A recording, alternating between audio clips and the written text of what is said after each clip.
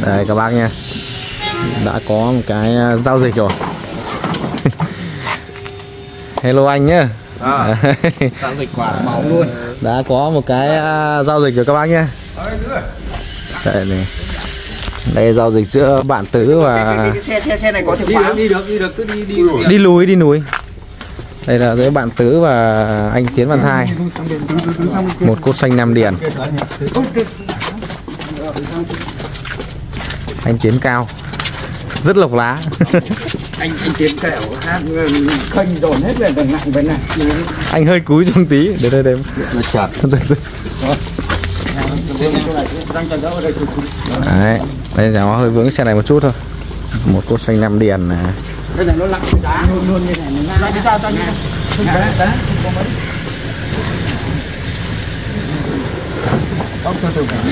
Rất vui đã có những cái giao dịch đầu tiên này các bác nhé.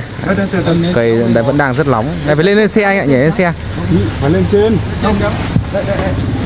Đây là một cái cốt xanh 5 điền cổ hả nhé. Đầu một đó.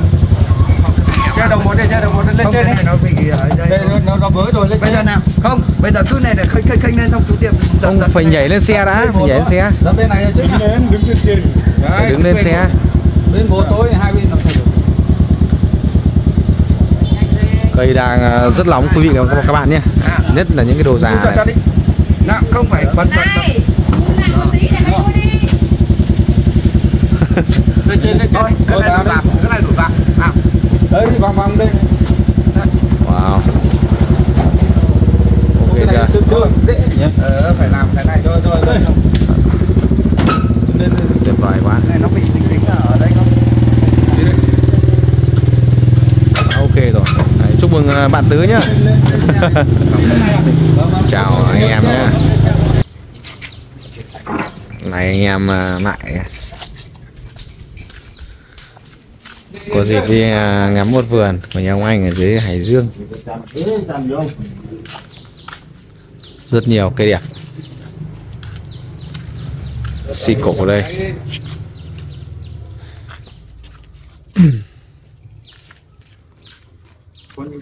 Tứ chốt cái này rồi. Này nước nó kém. Xong chưa? Được không bạn? Chào bạn Tứ cái nhỉ. Tứ chào anh em cái nhỉ. Lâu lắm rồi lên sóng. Đây chốt nhiều tiền không ạ? Cũng vừa. Cổ dài nhỉ. Dạ, mỗi cặp tay này hơi bé chút. Nuôi vẫn được. Giờ cái này không để dễ cái này mà để nhưng mà để dễ đầu này nó không to ở đây. Giờ này khứa đây ra vậy. Khứa ra bạn ủ với bóng nó ra mà xong lại ra rễ. Đây chủ nhà các bác nhé. Chào tất cả những đã chốt rồi. Dạ. Người đẹp. Anh Mạnh chào anh em cái anh nhỉ. Chào tất cả anh em nhá. Ông anh ở dưới Thanh Hà. Chia sẻ anh em tí một số cốt nhé.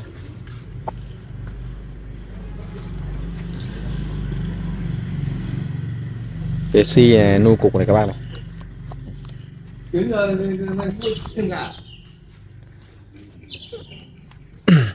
Các kiểu. Nói chung là đủ các kiểu nghề. Gà qué các kiểu.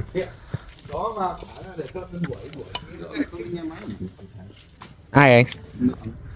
Hôm nay ông ấy ban tổ chức tỉnh người ta lấy cây đi làm sao đấy? Anh Đồng anh bận mà. Anh cũng đi lấy cây mà. Thế chắc không được xuống được. Không xuống được. Với em lúc sáng em hỏi nhưng mà anh bảo anh đi lấy cây không xuống được. Đây các bạn nhé. Rất nhiều phôi.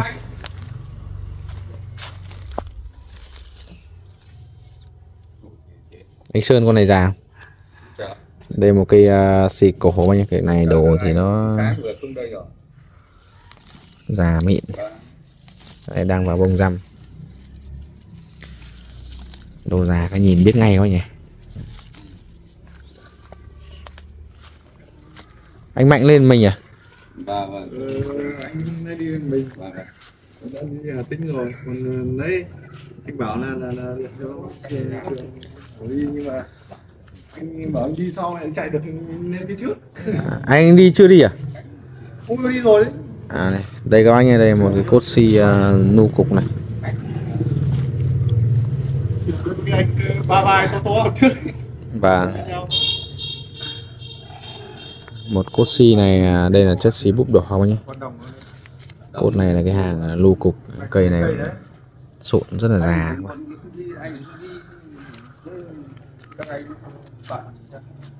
Cái này xeo đúng như hình con nghê thôi. Con này chân nuôi sau nó sẽ là cái cây rất đẹp. Đấy. Nói chung là nó là cái cây form dáng nùn nực mà nó không nùn hẳn, chuẩn, rất sụn nha. Cái này nó được tất cả những cái đầu này đều rất là sụn, chất nó là cây xi đỏ.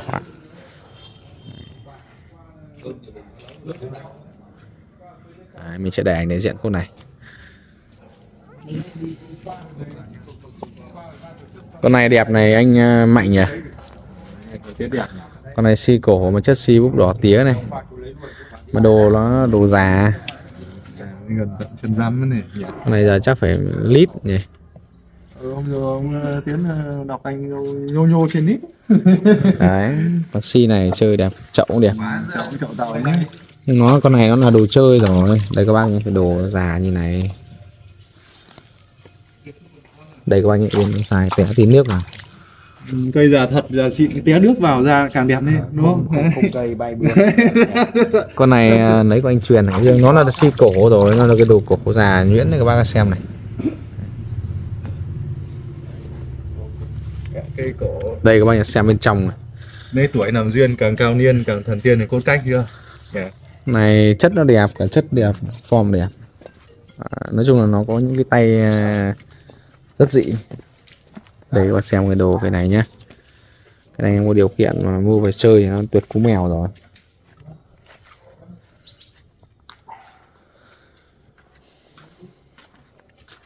Một cái tác phẩm xanh.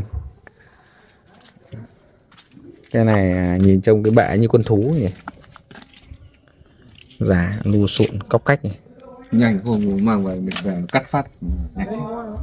Nhanh gì anh? Hơn nửa năm rồi. Làm gì mẹ vứt chở như anh về là cắt thì phải lâm. Bệ đấy con này để đây lâu rồi gì? Đâu gì mang về nhanh chán nhỉ. Không mang về là cắt. Không chịu trở về. Đẹp. Hương mình bảo đi. Biết không lo anh lấy lại anh lấy. Anh đẹp này. Lúc trước ở nhanh cái chậu kia kìa. Không một chậu đẹp này. Có chậu đẹp. Già lù sụn. Cái đà dáng làng. Cái đà này già quá, khô cóc cách thế này. Đâm đào đạp này đầu lắm. Không rồi. Đợt trước mất xong xích quả cây ác quá. Tiến rất nhiều đồ cổ. Đây còn cái xi cổ các bạn này. Nói chung là dòng này là những cái tác phẩm xi mà hoàn thiện bông răm mịn này mà hàng nguyên bản mà cây già này thì giá của nó cũng tương đối các bạn nhé. Nhưng mà khu này vẫn giá vẫn hợp lý. Cây này nó giá nó cũng tầm tiền đấy quá. Đấy. Cái này ngoài nhìn đẹp lắm.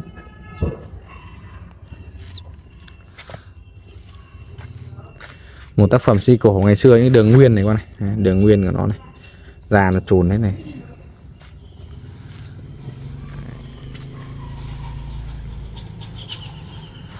Cái xe này xe của ai đây? Hải Dương. À ông Mạnh à? Đây là một cái tác phẩm đây là cái túc cái cây sộp tứ nhỉ? Túc nó không có quả nhỉ? À, xe của ông anh vừa đấy luôn à? Mới khênh lên xe. Đây một cái tác phẩm túc, nhưng cái này nó chưa có quả nhỉ? À cây này không phải cái túc bạn ạ. Cây này là cây gừa thôi. Mấy cây này nó giống nhau, cây gừa. Cái túc với sộp thì cũng coi nhỉ. Đấy, một cây rất đẹp. Túc chất liền lá mỏng. Nó có nhiều loại lắm, túc với gừa. Sang này xem của mình ở nhà dày. Đấy của bạn nó là cây gì ấy?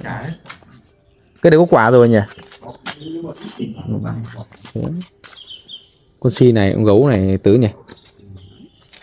Con này biết cách làm tay tán nó lét cơ thì đẹp. Thấy nhìn trong con này nó lực cây nhỉ, mà da nó dày. Con này mà cất đi đào tạo khoảng vài năm mình về như vào tôi làm kỹ rồi tôi chơi. Phần cốt mà nó không có cái sẹo nát nhiều. Những đầu mấu. Cái này ngày xưa nó là cái sủ ngang cây ấy. Nhưng mà bông răm mà phải làm nó kỹ đi chơi nó sướng nhỉ. Con này nuôi mạnh nhỉ. Con này gần như tương đối rồi. Đấy. Vừa chia sẻ một chút đấy. Cảm ơn anh em nhé. Để mà xài kết thúc video đây.